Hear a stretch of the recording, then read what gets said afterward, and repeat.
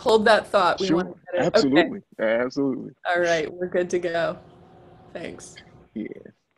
So this is from something that I presented, but that also will be in the book. And I'm going to present it under the title that I gave it as a lecture, actually in Germany. It's called The End of Ethics. And it plays off of and engages Bonhoeffer's ethics. And here you'll see, as I said last week, how Bonhoeffer is in many ways. I'm getting an echo. I don't know if I'm hearing it now. Are you all hearing me okay? Hello? Yes, we're hearing you. Okay, okay, fantastic. I just want to make sure the echo stopped, so I think I'm good now. Um, it picks up on things we were talking about last week, and my claim that um, um, my endeavor, let's say, to read Bonhoeffer in relationship to questions of whiteness. So let me jump right in, and I'm going to give you a quote from Ethics as Formation, which is a chapter, the second chapter in Bonhoeffer's book called Ethics. I'll say some more about the importance of that document. But the chapter that I'm going to be keying off of is the one called Ethics as Formation. I'm going to give you a quote from that, and then I'm going to give you another quote from the African American writer and literary historian Saidiya Hartman. Ethics as Formation, the Bonhoeffer quote is this: "It remains true that no other form can appear alongside the form of Jesus Christ. For only he is the one who overcomes and reconciles the world. Only this form can help." Okay, only this form can help. So hold that on one side of your brain. Now here's the other, hold this on the other side of the brain. I think this is Saidiya Hartman, and this is from a piece called The Position of the Unthought. What goes unthought? She says this. I think she's in an interview and she's responding to the interviewer. I think that gets at one of the fundamental ethical questions, problems, crises for the West, namely the status of difference and the status of the other. It is as though, in order to come to any recognition of common humanity, the other must be assimilated, meaning, in this case, utterly displaced and effaced. Okay, that's the end of the quote. So those two, only this form can save us, Jesus Christ, and then the question of the ethical as the question of difference. That's Saidiya Hartman. Okay, so we're going to be moving between those two. Okay, let me just kind of start to read what I have here. Dr. Carter, is this the text you're drawing from? Actually, that's Saidiya Hartman's first book, but Yeah. The text is an interview that she gave. Actually, she was being interviewed by Frank Wilderson, actually, and she rolled out that statement. And the title of the interview is called "The Position of the Unthought," and I can find the reference and send it to you, and you can get it to people. Perfect. Thank you. Okay. Yeah. So this is what I wrote here. For the time allotted me, I would like to engage the theme. This was given at a conference, so I'm just going to read what I have here. The theme of the conference was called Dietrich Bonhoeffer and Public Ethics. I'm going to gauge the theme of the conference by grappling with the long-standing theological and ethical forces animating the present. I put it this way because as I see it, it's impossible to engage either Dietrich Bonhoeffer or the question of public ethics without having some cognizance that such an engagement takes place within a framework in which fascisms, as I talked about last week, are sweeping Western democracies, including that of the United States in the age of Donald Trump. For this reason, in the following meditation on the prospect, and possibilities or not of what something called ethics might mean in the present, I can't help but keep my eye trained on the problem of fascisms as expressing an intense and aggressive whiteness. Indeed, my concerns with the current forces of an aggressive whiteness as part and parcel of the global idea of race has to do with how a certain theological consciousness, excuse me, or more precisely, a certain political theological consciousness whose underbelly is a monomythical consciousness. I can talk about that a little bit, caught within the historical and philosophical eddies of what one scholar has called the perils of the one. This animates and drives an aggressive whiteness. To speak of the perils of the one and to speak of monomythic thinking in politics is to call attention to how life comes to be structured around or ordered through the singular rather than an understanding of our entangled multiplicities as such. The one, parentheses and only, the one and only, the one imposed on top of, in settler colonial fashion, of course, the entangled animacies and multiplicities of the earth, of our life together. Monopolitics, monotheology, monomyth, in refusal of the poly, the many, the polyglot, the polymythic, the polypolitical, the multi-social, the socialism of the ensemble. You get my point. Let's just call it dark church.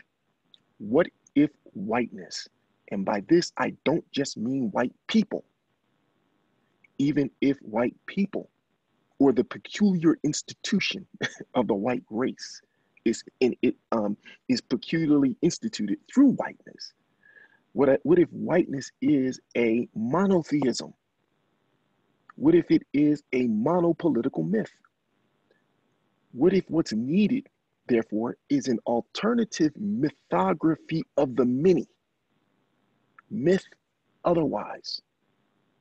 While my own work as an attempted creative writer and someone who works to do intellectually subversive things wants to think through that alternative, my specific concern here is with the problem of whiteness, so described as fascism and as a violent political theology of the one, and therefore with the imagination of the human that's internal to this. Given this, I ask, what if whiteness as the imaginary inside of white supremacy is in fact an ethical program that must come to an end? And what if as a theological ethical program of sovereignty, as racial governance or ethnological governance on ordering sovereignty as racial capitalism? What if whiteness is also, and as such, a theological program that has devastated the earth in the name of something we call world, the world of man? What if old Jimmy, and I mean all three of them here, James Baldwin, Jimmy Cone, and James Brown, but especially James Brown. What if old Jimmy was right when he said, it's a man's world? And what if rewriting the terms, the grammars of the ethical, the grammars of the political, the grammars of political ethics at the limits of justice, the violent theological grammar book of man, capital M, and thus of the world, requires in fact the end of ethics along with the end of the world as we know it? The claim that I'm presenting to us this morning is precisely this. It does need to end. But in making my case, I aim to do what other accounts of fascisms of the present, at least to my knowledge, more or less have yet to do. There are 2 points to this. First, I want to clarify how the fascisms sweeping Western democracies are in fact expressions of whiteness, where whiteness must be understood, again, not first devolving towards phenotype, but must be understood as an ethical political regime and agenda. Denise Ferreira da Silva, Black feminist philosopher, ethical theorist, Denise Ferreira da Silva gives us a formulation through which to understand this ethical program and this program that bears the name ethics. She calls it, and I'm following her lead, a global idea of race, at the center of which is the very figure of what we call the human, humanity writ large. The idea of race, for Ferreira da Silva helps us understand, is at once a project for politically organizing the planet. Let me say that again.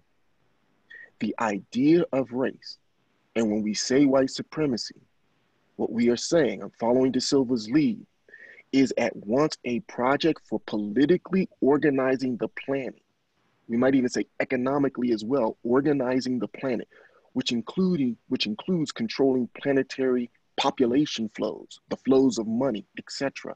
And precisely in politically organizing the planet, subjecting the earth to conversion, to convert the earth to materials for the extraction of value. This is the would-be conversion of the earth into property, that is, into a commodity, something to be owned, and thus into what one scholar has called an extractive zone. You can extract things from it. All of this is the ethics of the human as the deep logic of fascism, as the driver of the global idea of race, as the ethics of the human, in short, as the project of man, capital M. Few accounts of fascism in the present, few accounts of fascism in the age of Trump make this vital connection. Namely, and here I state it again, that current fascisms are an aggressive expression of the ethics of the human or the project of man as the global idea of race, and that present fascisms are an aggressive ethics that propels Western modernity as such. And thus, what must be clarified is how whiteness, capital W, how whiteness then, whether in its aggressive fascist mode or in its quote unquote benevolent fascist mode, is the animating logic or grammar of world consciousness, and that as such, it is a program of ethics. Again, parenthetically, my project is to say we need to end ethics as we know it. The ethical as we know it is unethical, to continue what I've written here. But following this, the second matter that requires clarifying is how the planetary logic of the human that I just noted as the grammar of whiteness that animates the very nature of Western politicalness and global order is bound up with theological practice. One of my comrades in Black Studies, his name is Calvin Warren, has made the powerful case that the figure of the human as a figure of whiteness is a figure, as he puts it, of ontological terror. This scholar has argued that to be, to exist, the to be of the human form of being, the to be of human being, only comes online, as it were, by producing its racialized others as figures of improper being, figures for whom their existence is wrong. They live out of or are expressions in their very existence of what might be called the wrongness of being, the wrongness of their existence. This is a play also on the scholar Sylvia Wynter. Thus, to invoke Shakespeare, if I might, thus to be or not to be is indeed precisely the question, where the whiteness as the righteousness, shall we say, the righteousness of being over against the non-whiteness, and especially the blackness and brownness and the wrongness of being displays itself through a vision of the publicness and the politicalness, of the publicness and the political that is intent on structurally managing their existence because it's supposedly wrong. What Calvin Warren brings rigorously into view is how the question of human being as the question of life and death in the modern world is nothing less than the question of the racialization of existence, the racialization of life and death, and how that racialization of life and death, how the racialization of existence is itself a practice of anti-Black terror. Terror here is ethics. Let me make sure I say that again. Terror here is ethics. Within the world of man, to impose terror is not seen as unethical. That's what's so frightening here. Terror is ethics. in and as the form of the human. But terror is also the political. And by that, I don't just mean electoral politics. It is the political in as much as it is the problem of political anthropology as racialized terror, a mode of organizing things. And yet, with this said, and I'm with Calvin on this, think of us as a duet. And yet, with this said, what must also be contended with is how the terror of the human as a kind of white terror is not just ontological terror, but it is theological terror. Let us call this onto-theological terror. The tools of theology were also mobilized to support the terror against Black, brown, non-white forms of being as wrong. I'm interested in the theological underbelly of our present fascisms, of the aggressive US whiteness, which is also a planetary whiteness we are living through. And what is needed is to bring the problem of man, capital M, excuse me, or dare I say it, the fascisms of the very notion of the human into view as the problem of political theology. That is to say, my project here aims to expose political theology as white supremacy, and to do so by attending to how the category of the human functions like a God term that gives whiteness or white supremacy its mythic, and in this way, its political force. Now, take a breath. If this is my general itinerary, then I want to offer a bit of specificity in elaborating on how white supremacy as the program of the human, and thus as a project of ethics, is a theological, ethical endeavor, how it is political theology, and then what it might mean to release the Christian imagination, indeed release religion and the sacred from white supremacy's theopolitical grip. More specifically, I would like to gain some traction in clarifying how whiteness, and thus how white supremacy, is a theological, ethical endeavor by way of Dietrich Bonhoeffer, he who convenes us this morning on Zoom. I'm interested in the theological roadmap Bonhoeffer set out in his book Ethics for the kind of world he hoped would emerge after World War II. That's my claim about what ethics is trying to do. It's political material force. Worked on clandestinely by night candlelight, while during the day he held down a job in the upper ranks of the German government, while feeding information to the Allied forces to bring down the German government in World War II. Bonhoeffer's posthumously published book Ethics. It was published by his friend Eberhard Becker after he died at the end of the war, after he was hung.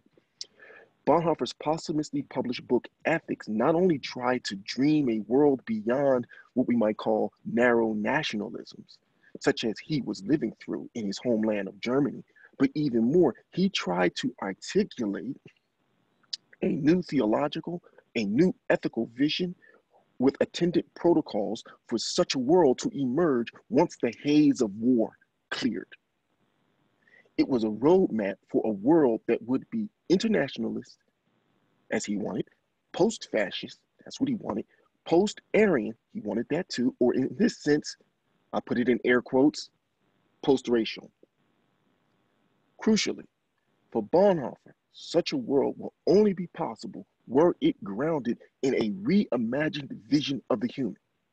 Pause. I'm arguing here to give it to you, repeatedly, that at stake in the ethics, and especially those opening chapters around Christology, is he's trying to work out a new vision of the human, to uncouple our vision of the human from the narrow nationalisms and the Aryanism that he saw as propelling the war itself, what led to war.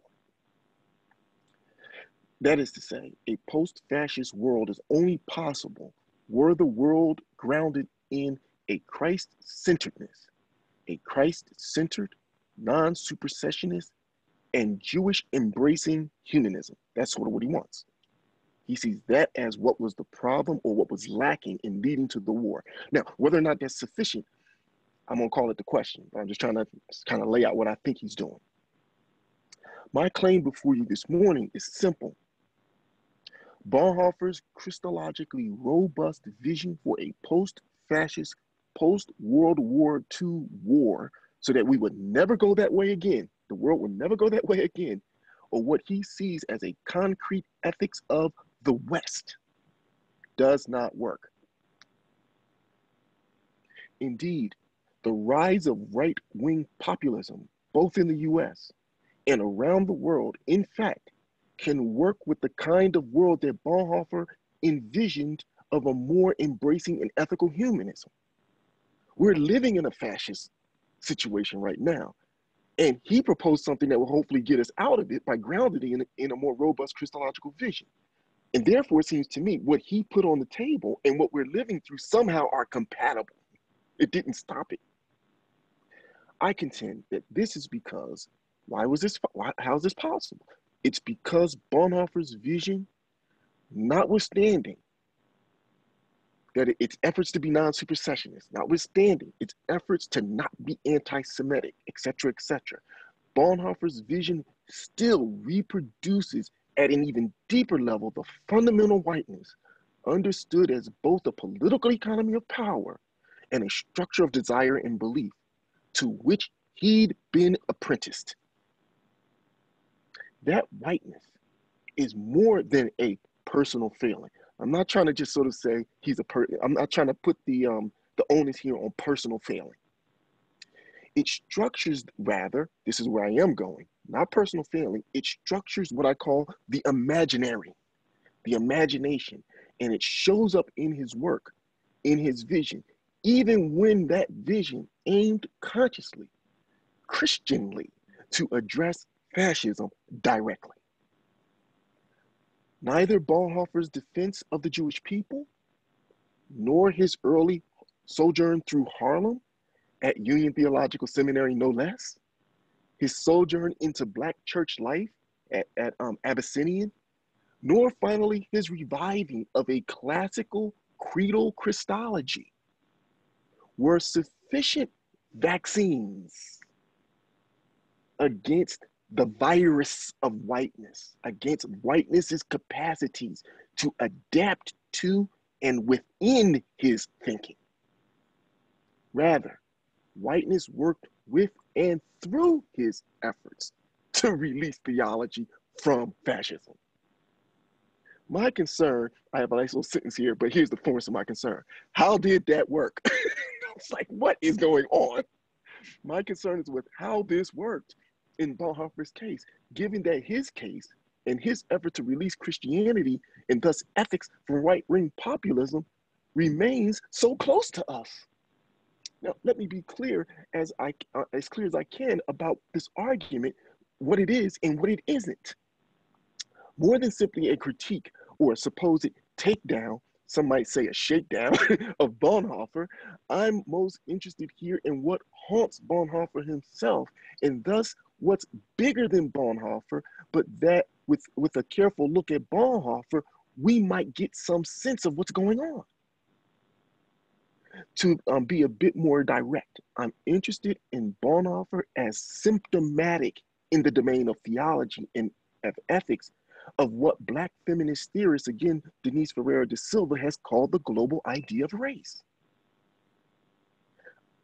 Again, to try to be a little bit more direct off the page here, I'm interested in how Bonhoeffer remains caught in the global idea of race, even as he's struggling to bring that problem into view. This talk explains this theologically inflected, racial colonial dynamic of white subjectivity in which Bonhoeffer specifically, and that the intellectual practice called theology and ethics more broadly, and that the West at the most general level are all still caught, even as I want to gesture, hopefully by the end of this talk, to what I simply will call the alternative. That is to say, and I'm gonna frame that into alternative in terms of Blackness. But here, I don't mean Blackness as caught within the frameworks of the racial categories I'm talking about. I'm talking about Blackness in its relationship to racialization, but in its excess beyond it too. One might think of this as a kind of Black mysticism, a kind of effort to think Blackness as ecstasy, as a dark radiance, exceeding that which we now know. And finally, as a critical practice of contemplation, or shall we say, what we're doing right now, study. All right.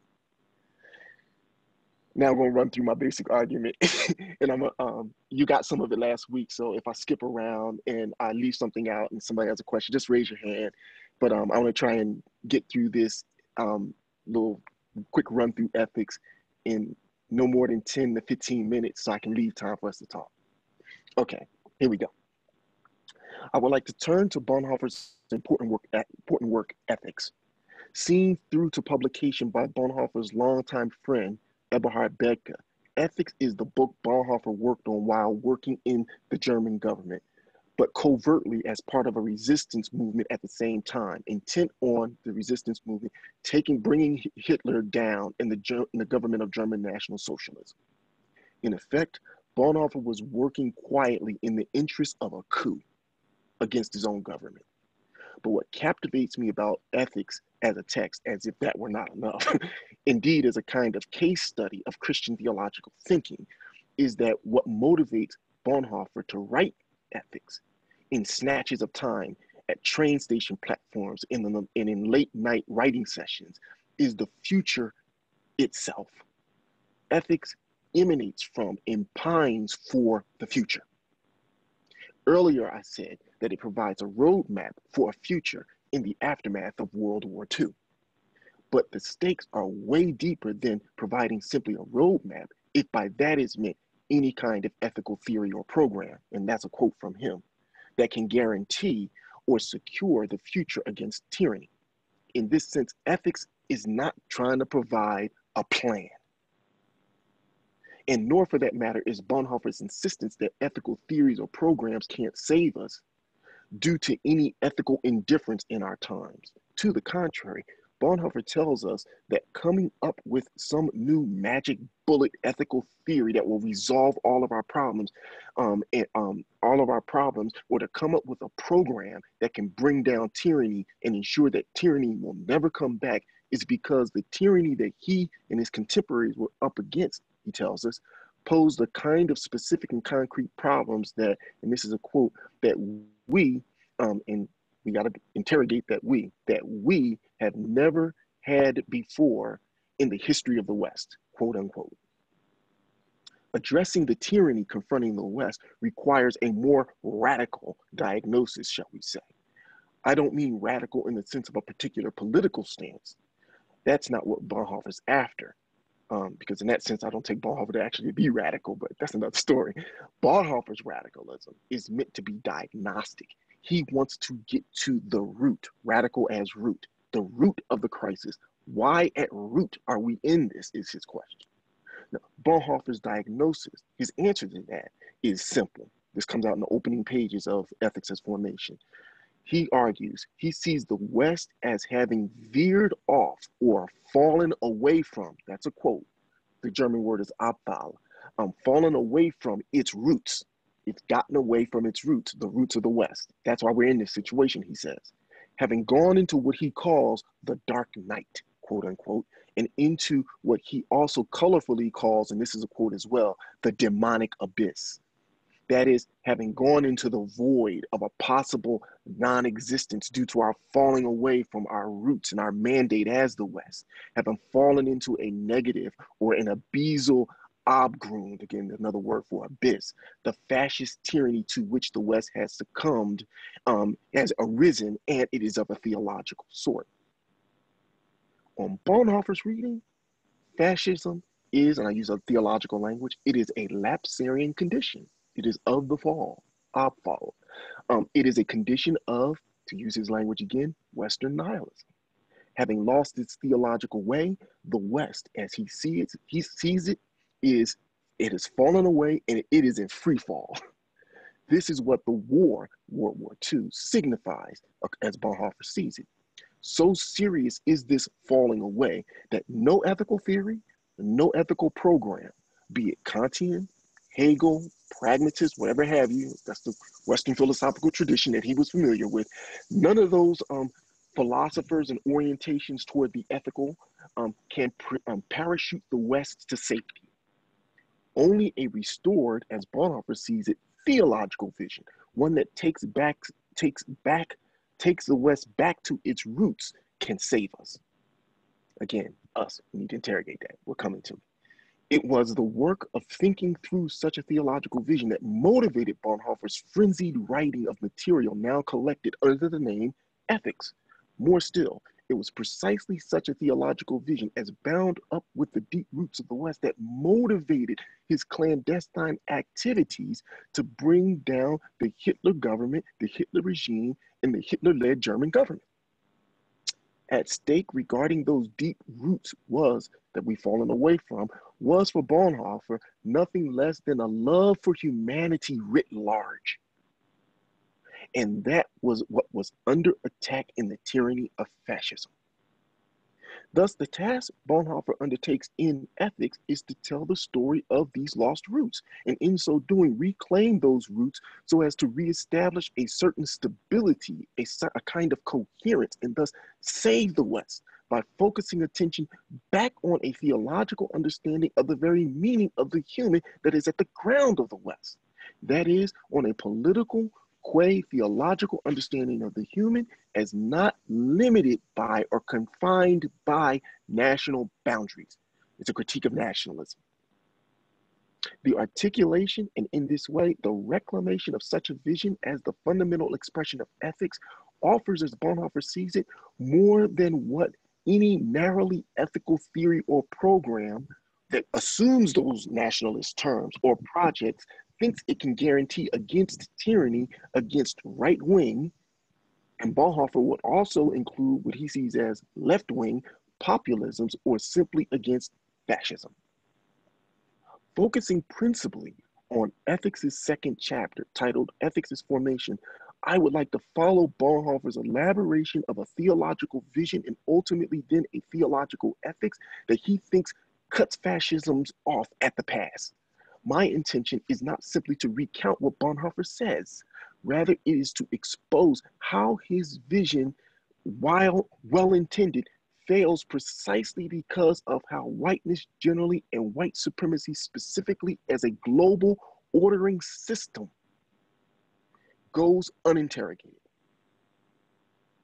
Now, from the outset, I want to note a possible objection to this approach to reading Bonhoeffer, that is, reading him with whiteness in view, and offer a preliminary rebuttal. It might be objected coming out of the gate that while the question of race may have been coming into view for Bonhoeffer, the specific issue of whiteness was not in play for him. Here, in a certain sense, I'm talking to certain Bonhoeffer scholars, and I want to be careful because some of them might be listening, and I don't want to offend them. But nevertheless, I'm coming against an argument that I constantly get about this approach. So bear with me. Our brother Reggie Williams is on the call. Okay, well Reggie's with me, so I got backup. Good. At least I think I got backup. No, I got backup. Reggie is good people. It might be objected coming out of the gate that while the question of race may have been coming into view for Bonhoeffer, the specific issue of whiteness was not in play for him. Nowhere in his writings does he really note, nowhere I see you, Reggie, nowhere in his writings does he really note this as an issue. Thus, it is a bit anachronistic, it may be objected, to employ this category as an analytic or a frame for analysis. My response is twofold. First and most briefly, I do not think that employing categories of analysis from one time frame to illuminate possible issues in another time frame is necessarily problematic. It has to be done with care, but it's not necessarily problematic. For example, lessons learned regarding the nature of modern racial slavery can cast light on more ancient forms of slavery and vice versa. Such conceptual commerce is what drives the research behind sociologist Orlando Patterson's massive 3-volume work on freedom and slavery in the Western world. A similar claim could be made about gender as a modern category. Thus, I would not make an abstract, even a metaphysical rule against anachronism as such.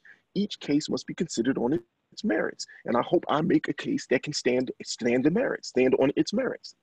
But more to the point, of Bonhoeffer's ethics, the reading I propose here of this important text, a text produced in the heat of German fascism during the early 1940s or the years of the Second World War, and with a view to elaborating afresh a theo-ethical vision that short-circuits fascism, cutting it off at the pass, so to speak, for future generations after the war, is that ethics is driven by a surrogate category of whiteness, namely the category of the human.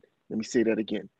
It is driven by a surrogate category that stands in for whiteness. Even as Bonhoeffer himself is trying to grapple with that, he can't unpack that problem.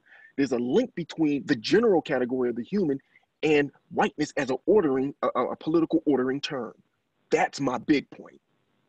Bonhoeffer's Christologically grounded vision of the human is elaborated in ethics as formation. That is to say, the theological anthropology he articulates is, and here I borrow from Sylvia Wynter, that category of the human is overdetermined in Bonhoeffer's thought.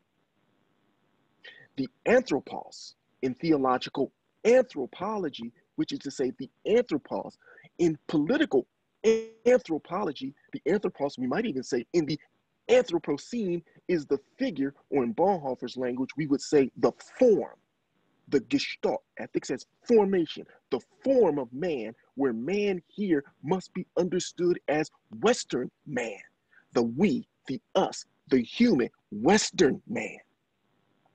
Even as Bonhoeffer, he's got this kind of ambivalent relationship to that term. He wants to hold the Westernness and thus the whiteness of the term, even as he's trying to come after Aryan national practice. But what makes this all the more interesting, if not also somewhat tricky for those reckoning with this in terms of Christian theology as a discourse, is that Bonhoeffer's restoration of an expansive and would-be benevolent vision of the human, and indeed his vision of the human as itself a particular kind of we, and thus as a statement of community, aims ultimately to express the identity of Jesus Christ.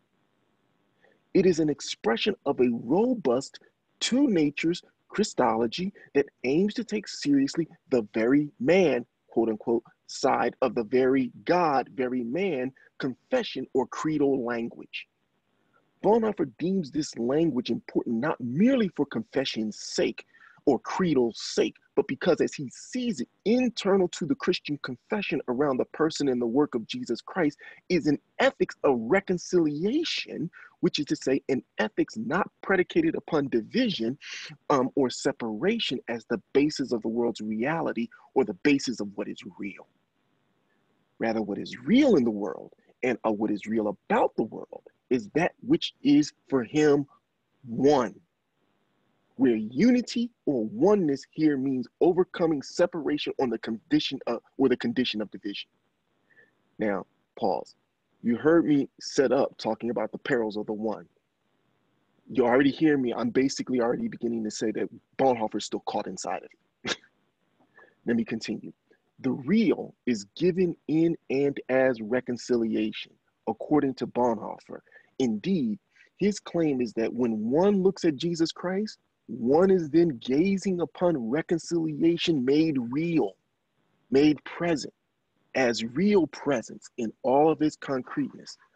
I have a quote here. I'm not going to read the quote, and I'm going to like compress a lot of stuff here because I want to like jet to the end, because I think you get my point. And if I had more time, I could generate the quotes that I have to really show you how this is working. If somebody wants to ask, I can port to some of those, but I'm just going to compress how this works, and then I'm gonna go to the end so that we can have the rest of the time to talk together.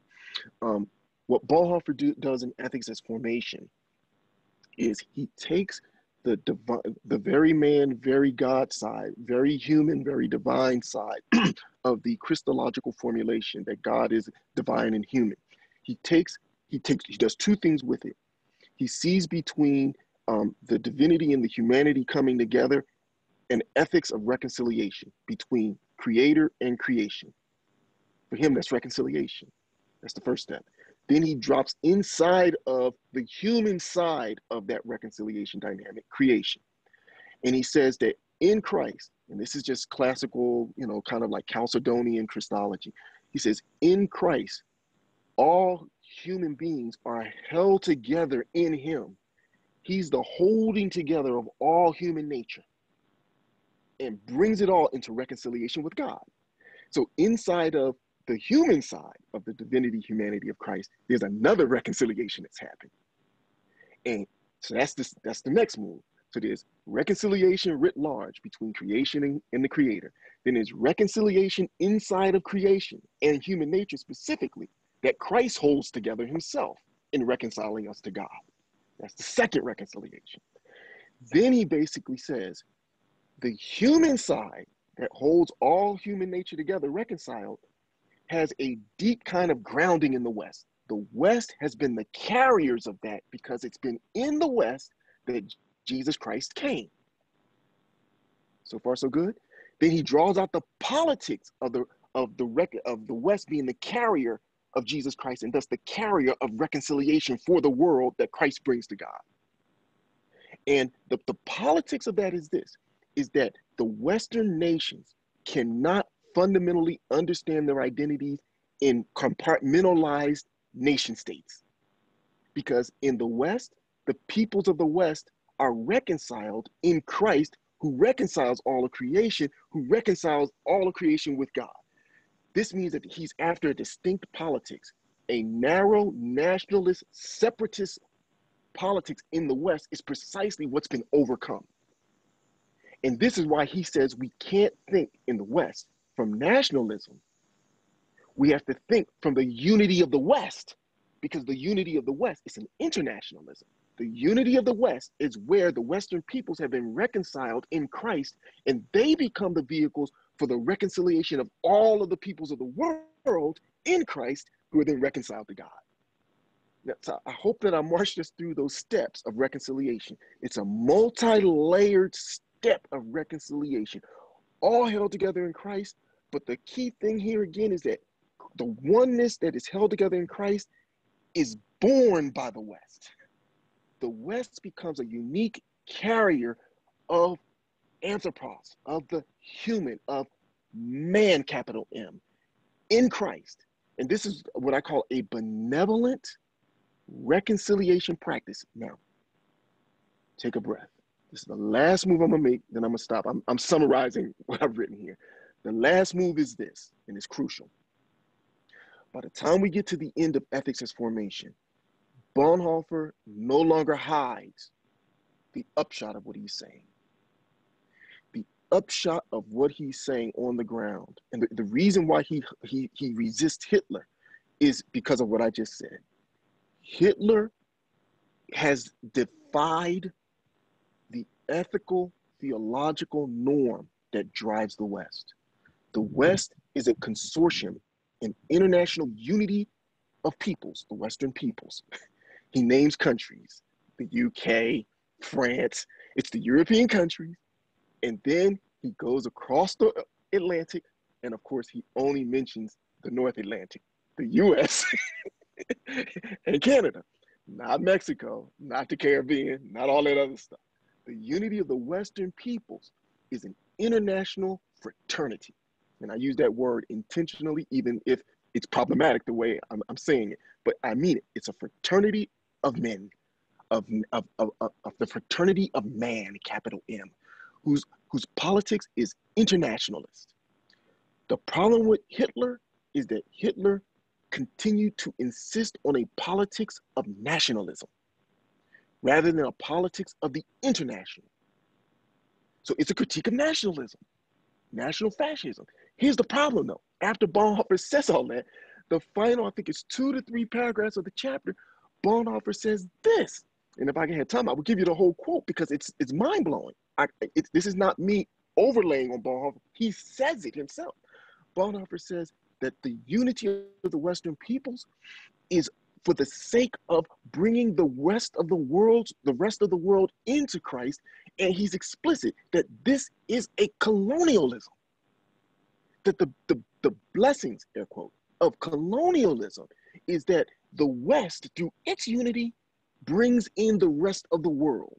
So what do we have here? By the time we get to the end of it, Bonhoeffer has moved the whiteness of a narrow Aryan nationalism to the whiteness of a Western internationalism in the name of a kind of missionary colonial benevolence for the non-white world to bring all peoples to Christ. This is why at root I'm saying his program doesn't work.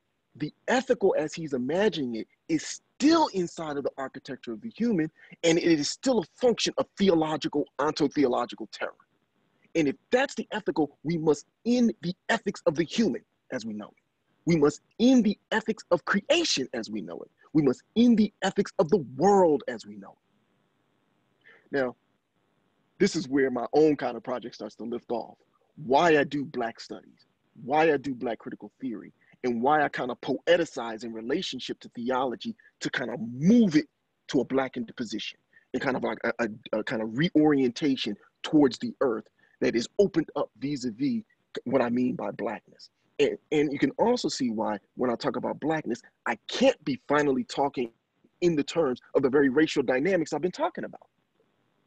I'm talking about a Blackness that is at the end of the day ecumenical. It is for everybody. It is the ensemble, what I call the ensemblic, right? Or what I call the kind of dark church.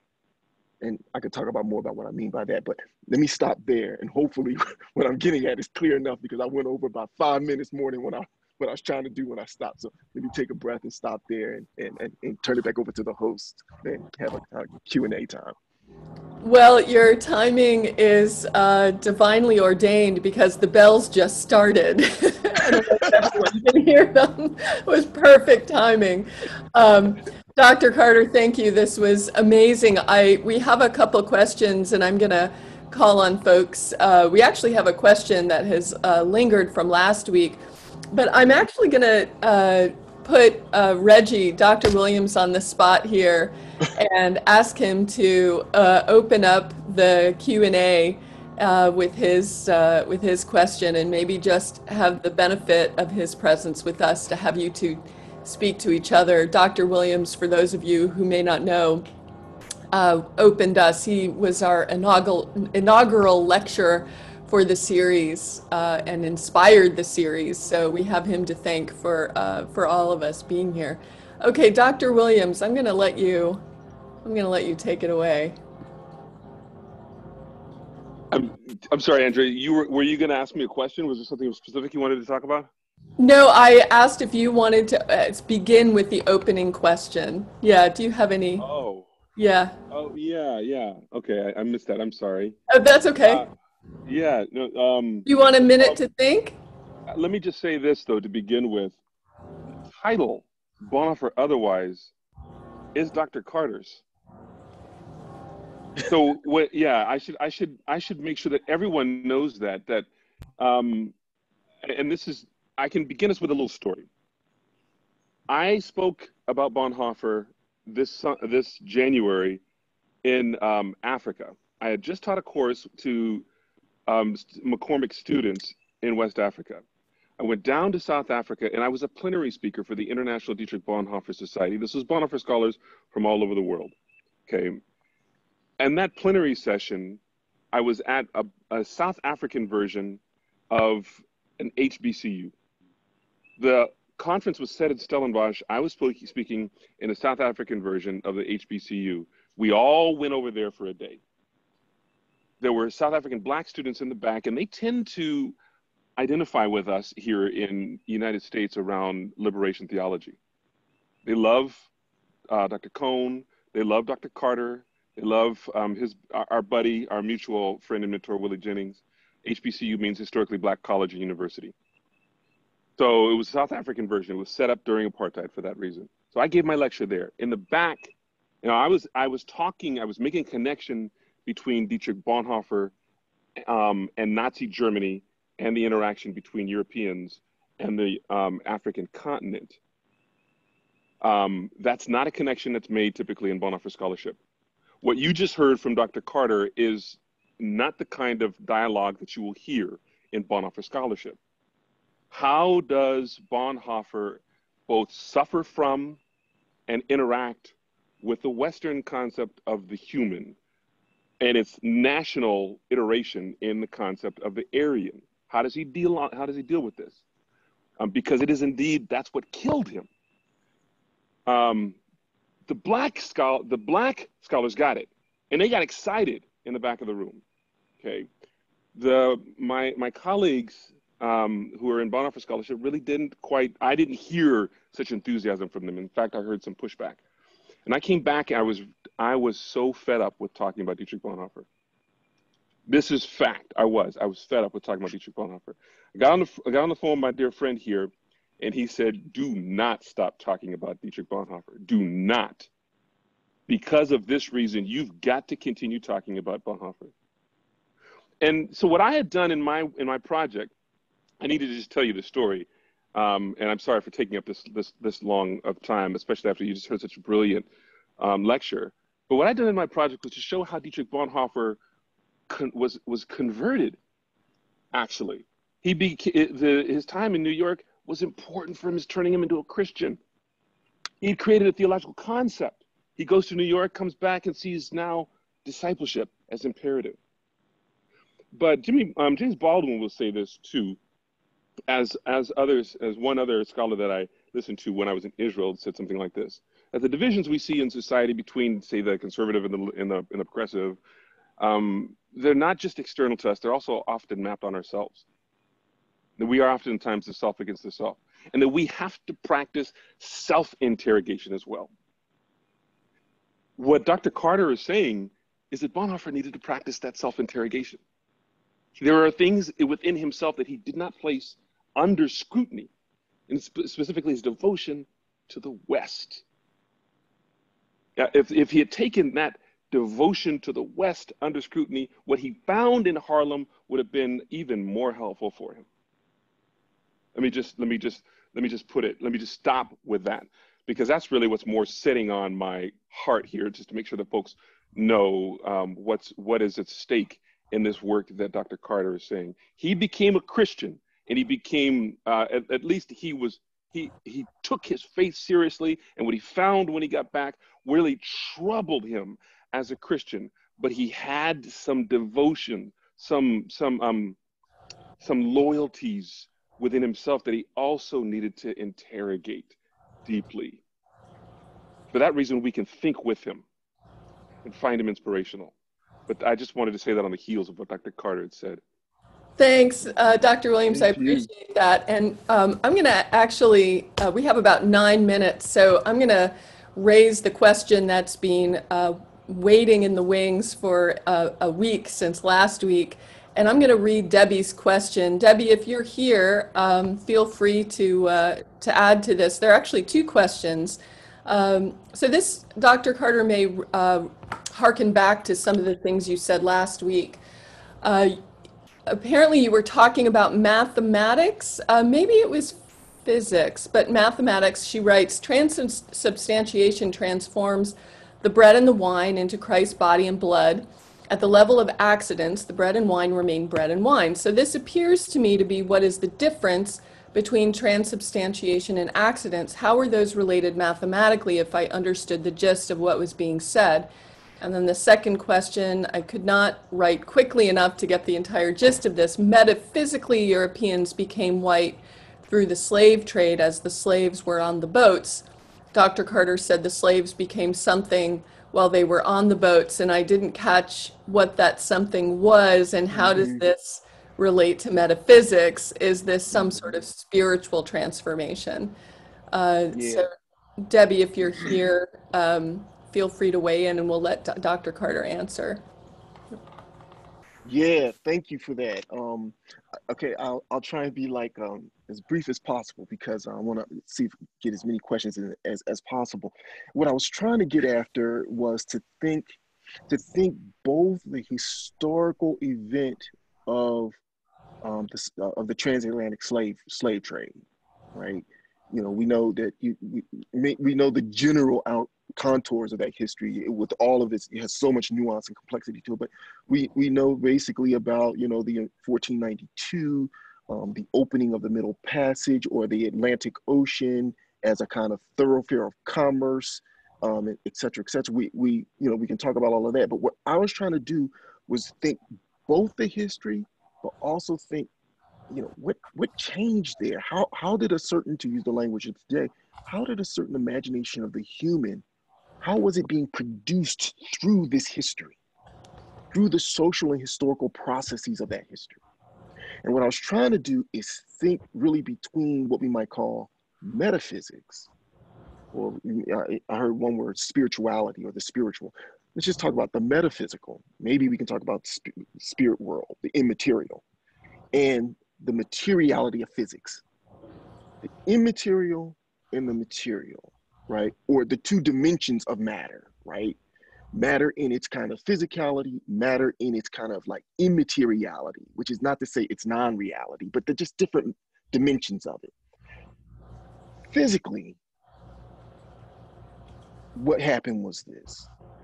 Various persons from African tribes go into Amina Castle, go into the other various deportation places.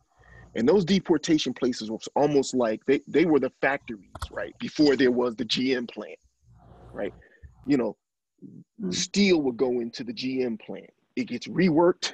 And by the time it goes through all its processes, it comes out on the other end a car. So we no longer call the steel steel. We no longer call the rubber rubber. We call it a car, right? The rubber is a tire now. Something happened here, right? It's still physical, but our imaginations are fundamentally changed about what we're dealing with, right? And in that transformation also signifies a certain kind of frameworks of value that are now put on it. It's no longer steel that has XYZ worth, quote unquote, but now it's put together with this rubber that no longer has that worth, that's now a tire and all this other stuff. And now it's got the value that we call a car. We've extracted value out of this, transformed it, reworked it, and boom, out the other side comes a car. And now we're going to pay some money for that. That was different from what we would have paid for just the steel by itself. That transformation is what I'm trying to think through. African peoples, tribal peoples, go into the castle, go on board the slave ship. And in that process, they come out the other end as the Negro. And also in that process, the European is coming out the other end in the process as something called white. Okay. Does that make sense? So I'm both trying to like give an account of the physics that is going on here and the metaphysics of what's going on here. And then I drew on certain liturgical ritual practices out of the Christian tradition through which we can understand this. I talked about transubstantiation, the Eucharist, the elements of bread and wine through the invocation of the priest minister. This is my body, this is my blood. Except these ritual processes comes out on the other end, the body of Jesus Christ. This is my body. That framework, that way of thinking about how matter can undergo metamorphosis, metaphysical transformation. When it hits the transatlantic, it's doing new work. Or another way to think about it, many people will talk about, again, the transatlantic passage, the Atlantic Ocean, as a kind of violent baptism. In the hold of these ships, they're being dipped down, and then they come up on the other side. Something new. What I'm trying to do again here is get at the cultural symbolics. And by cultural symbolics, they are no less real because they're cultural symbolics. They are real because they shape the imaginary. They shape, again, when I tried to make the distinction between whiteness and white people and argue that whiteness is the imaginary passage through which the white race is born. I'm trying to think both the historical social processes of the genesis of something called a white race. We can date it. That's another lecture, but we can date it. But the metaphysical transformation that produces the white race, that metaphysics of transformation is around what I call whiteness. When I interrogate whiteness, I'm interrogating the imaginative logics that move through and that animate the kind of material production of the thing we call the white race. And indeed, the racial imaginary, the global idea of race, as Denise De Silva will put it. Yeah, thanks. Thanks, Dr. Carter. We have probably 2 minutes left. I'm going to Oh call Lord. on, yeah, I'm going to call on some folks we haven't heard from yet. Dave Miller, I'm going to call on you. You have your hand raised. And I'm also going to ask if Carol Nelson, you have a comment. And then maybe we can take two questions at once and then we'll let you close up in less than 2 minutes.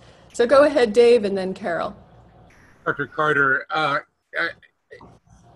I'm trying to, as I listened to you this morning, it feels like to me that part of what Bonhoeffer misses is an historical move that takes place far earlier than those that he refers to, with the shift with Constantine.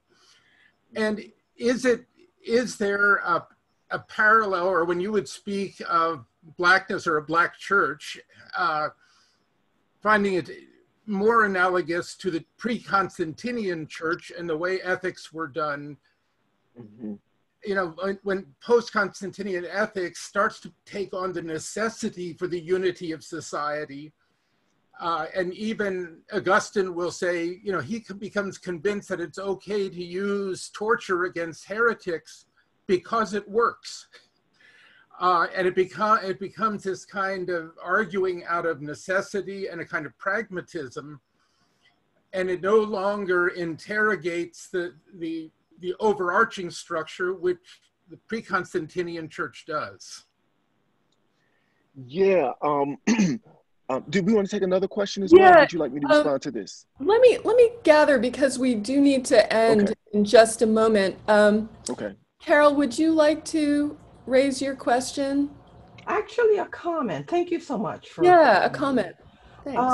As I listened to all this, and I did read one of the books suggested, so I feel as though I have a good understanding, good background, good summary of who Bonhoeffer was all about and what led to his death. Mm-hmm. And listening to all these several weeks, the eureka for me really, it seems, is that most white Christians seem to worship their idealized version of Jesus, which is an Aryan Jesus that permits them lip service to him on Sundays, while allowing unchristian thoughts and actions, unlike Christians of color, who it would appear worship the Jewish Jesus. So just my thought. Okay. If it's okay, do you want to take one more, or do you want me to go No, ahead and go with that? that's good. I think we'll end there. We're actually at time, so 60 seconds, Dr. Carter, on everything. Okay. Yeah, On everything.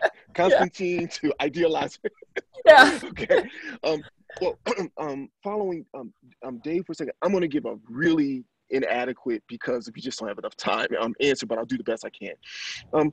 I think that what you're hitting upon around Constantine is really, really important. Whether or not what I mean by Blackness is some sort of return to a pre-Constantinian type of church practice and church ethical imaginary. I'm open to a conversation on that, though I'm not like sort of intentionally trying to make that move, but I'm open to a conversation around it. But the main thing I want to seize upon from your questioning and the comments from your questioning is this issue of Constantine. And I would also invoke Chalcedon, where the doctrines of the two natures of Christ really congeal. Is that, and it's simply to say this, is that I think one of the key things we need to think through is the way in which the Constantinian imaginary around how difference, divine nature, human nature in this case, how difference holds together underneath some sort of imagination of the one that imposes a unity on it. In this case, the one Jesus Christ as divine and human. The one Jesus Christ in his human nature holding together the disparate differences that mark nature as such. That general approach is a politics, and it can be charted as well. There's a politics that goes with that. And indeed, it goes next to the way in which arguably a certain kind of general name Constantinian politics works, where the political is a kind of holding together, forcing into a kind of unity the differences under a one.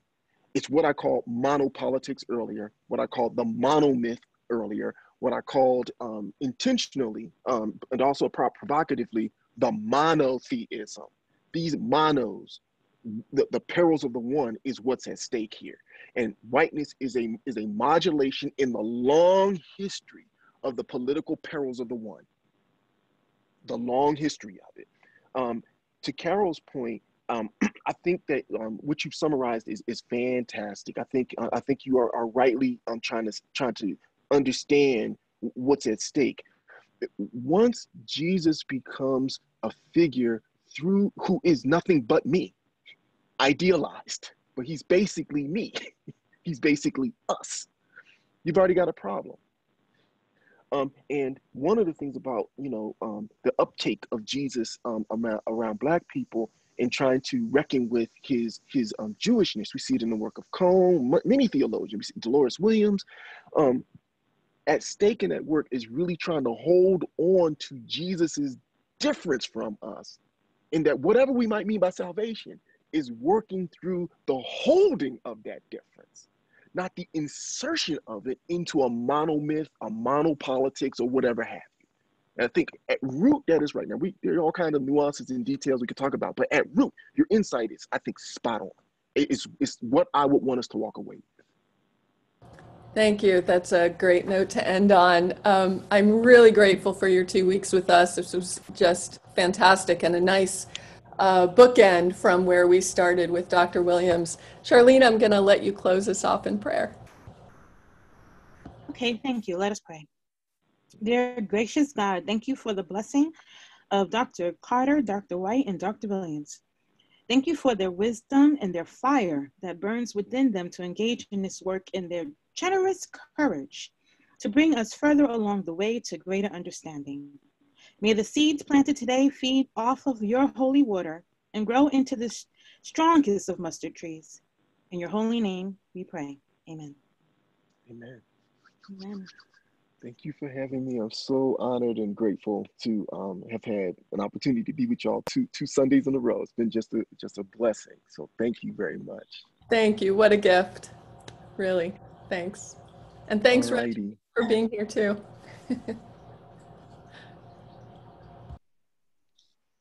See you in service, everyone. Have a blessed Sunday.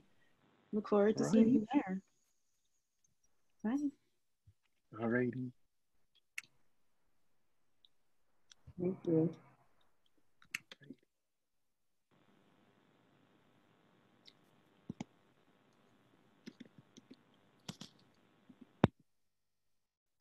Is there any way we could just get a digest of what was said?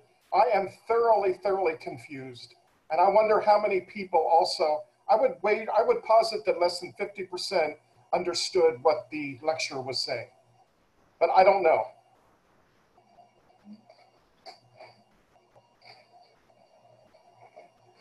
Do you have particular questions, Merv, that you can email? No, well, I told them to email Bruce. I mean, I just kindly wanted a digest of what Thelonious said. I followed him last week, fine. I mean, Dave, did I ask you the question?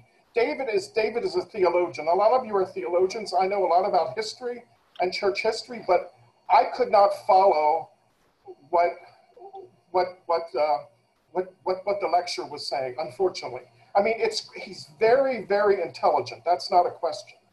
And I think I'm fairly intelligent, but I could not follow did the theologians followed him everything, or Zenobia? Could you follow that? Okay, great. Okay. I'll ask him if he has some notes he wants to share. I know this is in a forthcoming published volume, so he may be a little hesitant. I see. Okay. Yeah. Share pre-published work, but I'll ask him if he has some notes. Okay. I mean, basically, when you have a thesis, you got to digest at the front, and that adds clarity.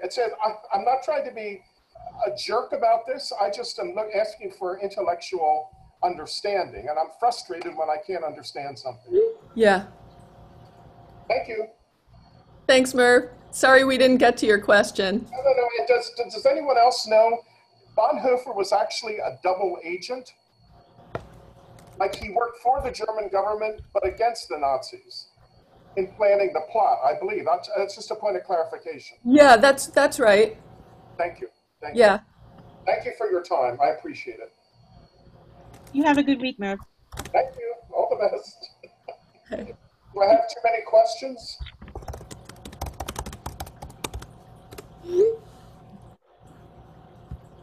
Have a good week, everyone. Good week.